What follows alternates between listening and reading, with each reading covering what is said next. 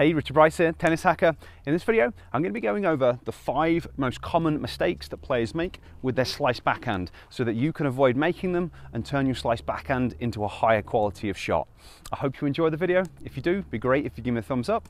And if you haven't subscribed to my channel, really appreciate it if you could do that as well. Okay, so the most common mistake that most people make is preparing late. The slice, you can get away with hitting it a little bit late, but really it's just like all the other strokes. You need to be prepared early so you can get ready and set up in position, because if you don't, your chances of executing the shot go down dramatically. So key things in terms of preparation, you can see I'm doing a split step. So I'm using a ball machine, so I can't time it to land just after they make contact, but what I can do is stay nice and light on my toes, nice wide stable base, so that wherever the ball goes I can react. In terms of preparation, one of the big things that creates difficulties for players is not reading the ball fast enough. If you can't read the ball until it's bouncing on your side of the net, that's going to make it really difficult to get that nice early shoulder turn, and that generally comes down to how your visual system is functioning. To help you with that, I've got a video. I'll place a link in the description. It's going to show you a really cool vision exercise that you can use to start to read where the ball is going a little bit sooner. But that's mistake number 1. Early preparation. It's a really big one though. The second mistake that players make really flows on from the first mistake, and it's not setting up in the right position. Now, this can mean one of a couple of things. It could be in terms of your spacing. So you might have a tendency to get too close to the ball, or you might have a tendency to be too far away from the ball and you're reaching. It also might be a case of moving forwards or back, because sometimes you'll need to get into the ball so it's in a more ideal position. Other times you might need to move back so it's in a more ideal position, but if you're not in the right space, it's going to create a lot of difficulties. So to help you with that, I've got a few different resources, but one of the big ones honestly on this is going to be the footwork. So I've got a video, I'll place a link in the description to show you some nice footwork flow steps that you can use to start to really work on overcoming these common mistakes. The next mistake is going to be timing. Often hitting the ball a little bit late. So we can get away with more on the slice, but a lot of people still hit it late. If you kind of look, hopefully you can see from this view how far in front of my body the ball is when I make contact.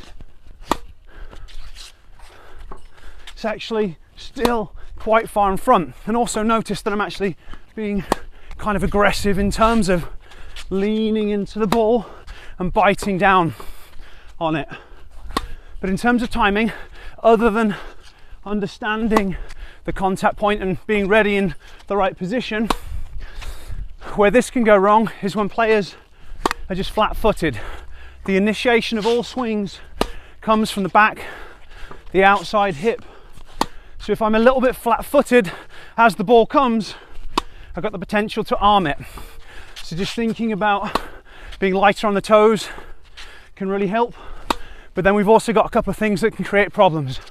One of them, we're going back to that vision again, the ability to read and predict where the ball's going. If you can't do that, it's hard to time the start of the swing and the rest of the swing.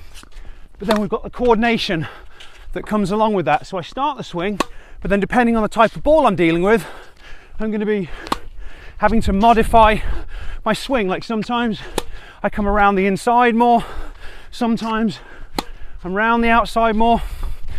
It just varies dependent on the shot. But timing is going to be really important, and the eye to hand coordination is a big part of that. So I'll talk about that one more at the end of the video. I'm going to stay at the same angle for mistake number 4, but I'm going to show you a couple in slow motion as well, because mistake number 4 is not being aggressive enough on the shot. I want you to kind of look at the amount of forwards lean that I'm getting into that ball. I want you to look at the angle of my racket face as I come down through the ball. I'm really being aggressive, trying to generate this racket head speed, trying to get backspin on the ball to dip it back down and keep it in the court.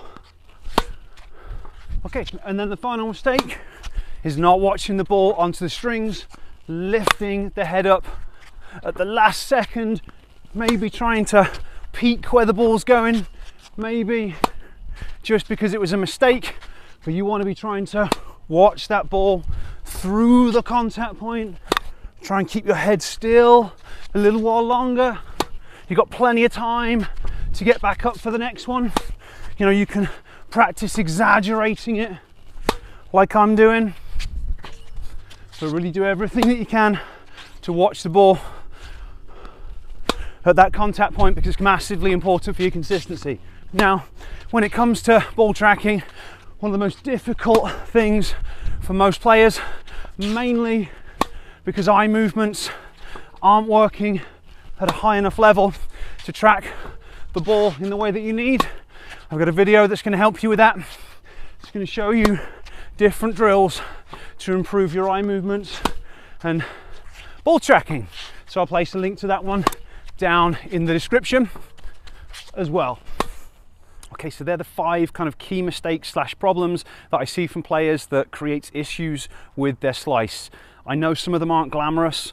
It's the fundamentals, but really good quality, high level slice backhands and any other stroke in tennis is built from solid fundamentals and foundations. So make sure you're working on that first. Obviously, I've given you a few resources along the way to kind of help you with things, but if you would like more help, what I do with tennis players is I help them to improve their underlying skill set with brain-based training, because, you know, we were talking about those different things, but in the end, it comes down to, can you control the angle of the racket face at the moment of contact? And that's all about eye-to-hand coordination and eye-to-foot coordination, because like I said, we're going to be driving through the back hip.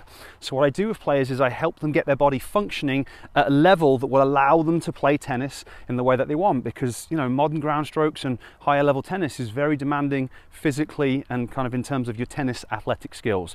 So if you would like help with that, I've created a free masterclass that's going to teach you more about it. I'll place a link up there so you can check it out, and I'll also place a link down in the description.